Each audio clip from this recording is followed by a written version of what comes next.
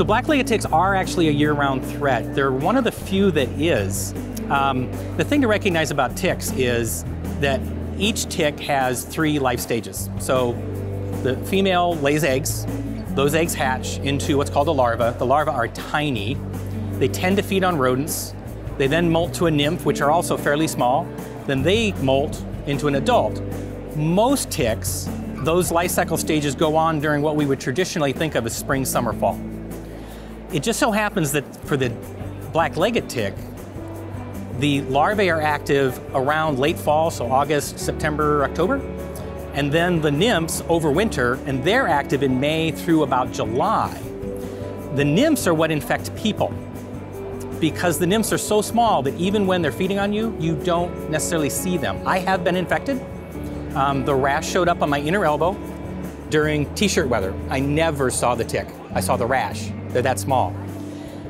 The year-round component comes in, though, that those nymphs then will molt into the adult. The adult black-legged tick starts to feed in October, well past when most people think that their tick risk has gone to 0. And those ticks, those adult deer ticks, will actually feed all through the winter, up until about April or May, depending on what area of the country you're in, any day that the air temperature is above freezing. And people think of the winter, so I'm from Wisconsin. Yesterday it was 4 below wind chill, lots of snow. 10 days ago it was 50 degrees. And as we look at the weather patterns in any given site, if you look at the high temperature for the day, what you find is December, January, February, yeah, they're cold, but there's always a few days in a row or weeks in a row where the temperatures get into the high 30s, 40s. I've actually seen days in Milwaukee where it reached 80 degrees in January.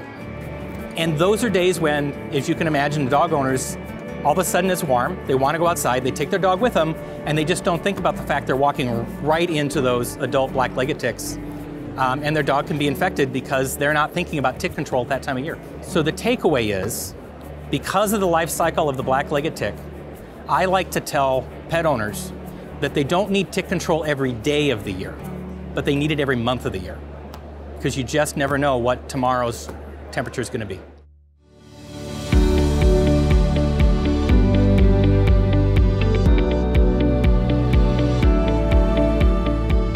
Typically we think of the Northeast and the upper Midwest as being the high-risk zones. Those are areas where, if you look at the data, the percentage of dogs that are actually tested for Lyme disease, about 8 to 15% of them will probably be positive. However, it's not a zero-risk disease for a lot of other areas of the country.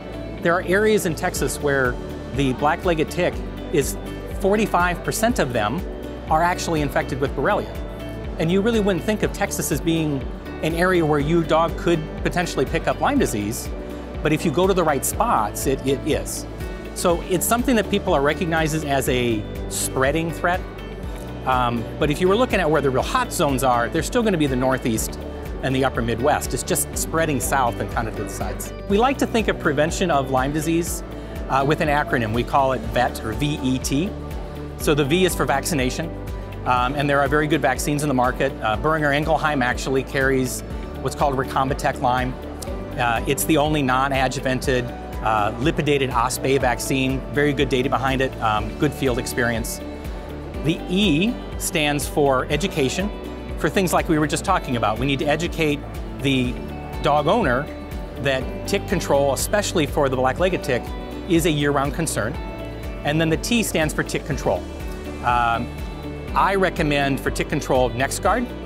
NexGard is the first and only oral tick product that is actually labeled for the prevention of Borrelia infection, because it kills the deer tick before it transmits the infection. So you put those 3 things together and you can do a really good job of helping prevent your dog from being exposed to Borrelia burgdorferi and potentially getting Lyme disease.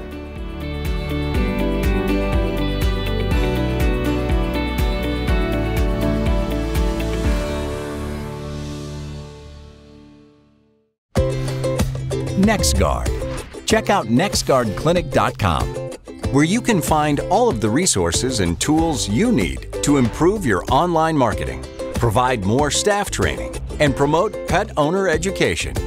With live webinars and access to news on hot topics, including the latest industry news and facts, right at your fingertips. Visit us today and do it all at NexGuardClinic.com.